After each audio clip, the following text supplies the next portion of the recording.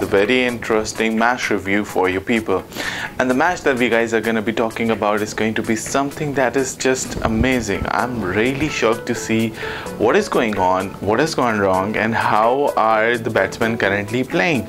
Means I know 20 overs, guys, 20 overs, they were able to give them a total of 240 runs. Now that's a huge target, and I was expecting this thing up. The thing which happened was really shocking. I was like amazed to see we see Mohammad Hafiz chipping on. Mohammad Hafiz is the level now.